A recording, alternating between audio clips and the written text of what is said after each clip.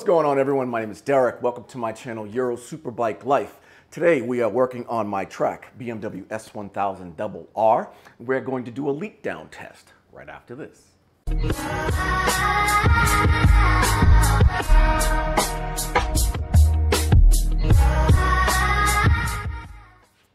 Welcome back, everyone. So if you remember in the last episode, we did a compression test on my S1000RR, and we did that because it has 23,000 miles on it. It's a track bike, and I know the engine is probably starting to get a little worn, so we want to make sure that it's okay before we add power mods and, start tuning it on the dyno for big power and things of that nature, maybe some race fuel or something like that. But anyway, we did a couple of tests, and our initial test was really, really low. If you remember, I had 90 PSI across the board, and I was freaking out.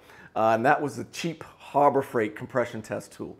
Well, then I went and purchased a quality professional midi-vac compression test tool, and compression went back up to where it's supposed to be. I'm 150 across the board.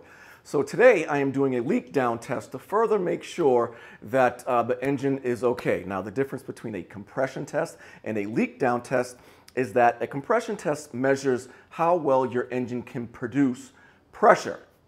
Very simple. It's a big air pump, so you crank it over a few times, it builds pressure, and it tells you how well it's building pressure. If it's not building pressure at all, then you got a leaky head gasket, leaky valves, leaky something. You don't really know, but something is leaking. On the other hand, a leak down test measures how well your engine can hold pressure. So you don't build any pressure. We provide air pressure via the big ass Cobalt 60-gallon air tank over there, and we provide the air and we pressurize the cylinder combustion chamber, and we measure how much leakage we get, and it's represented in a percentage, and that lets us further know how well our engine is doing. In addition, it will also tell us if we have a really bad leak, where it's coming from, because if you hear air coming out your exhaust, then you know you probably got an exhaust valve leak.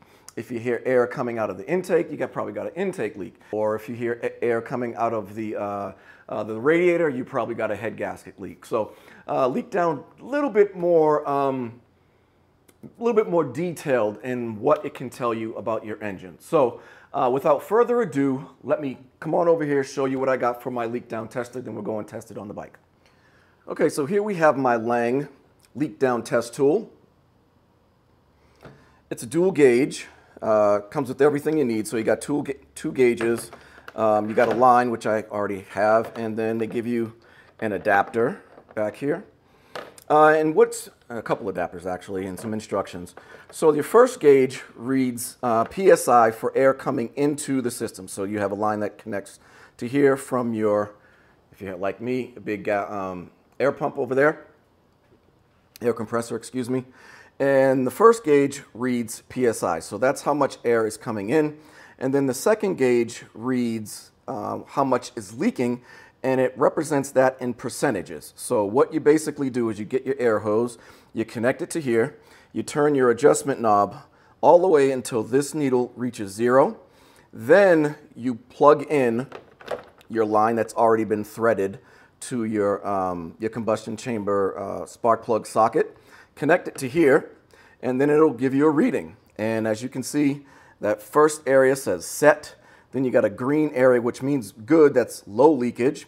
Then you got a yellow area that says moderate, that's moderate leakage. And then the red area, which is always bad, that means you got high leakage. And then basically the process is very similar to what we did on the compression test. Only this time we have to find top dead center on each of the cylinders, which isn't easy because all 4 cylinders aren't always at top dead center. So we have to figure out how to do that. So BMW has provided some tools. So you can order these tools here online or from your local BMW dealer. And one tool, oh man, no light, hold on. Here we go. So here you have a screw here. And if you remove this, you can screw the tool into there, and then I've removed the timing cover. There's a little plug that goes here, and you simply remove that. And there are some marks in there. And basically you crank this over by hand, the big ratchet and socket. You crank this over by hand until those dots line up and until that tool is flush, and then you're at top dead center most likely for the number 1 cylinder. And you'll continue to do that across all 4 cylinders. So right now I'm top dead center on the number 1 cylinder.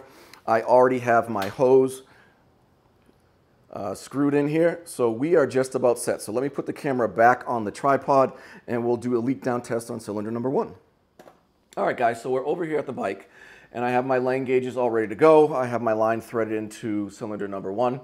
And remember when I mentioned earlier that we have to find top dead center. That is true, we still have to do that, but we have to find top dead center on the compression stroke. That means the piston within the combustion chamber is at its highest point and both intake and exhaust valves are closed. If we find top dead center that's not on the compression stroke, then either the intake or the exhaust valve, or possibly both of them, who knows, will be open, and you'll immediately, once you connect these gauges, this gauge over here, this needle over here, will automatically jump to red. So unless your engine is really, really worn, that is a very good indicator that you have not found top dead center. All right? So I got my line. I have my air compressor over there set at between 100 and 150 PSI according to the manual. So basically all we want to do here is we want to turn our adjustment knob all the way counterclockwise. Then we hook up our air line. And then we rotate this all the way until the needle over here gets to 0. While this gauge here will read the incoming PSI from our compressor. And like I said, I think mine is set at 150 PSI, so it'll go past 100 here. So I'm right there. I'm about 100 or 0 over here on this gauge. And I'm over here, I'm past 100. So like I said, I'm about 150-ish PSI. So now all I have to do is connect this line here to our connector here. And this will read how much leakage we're getting.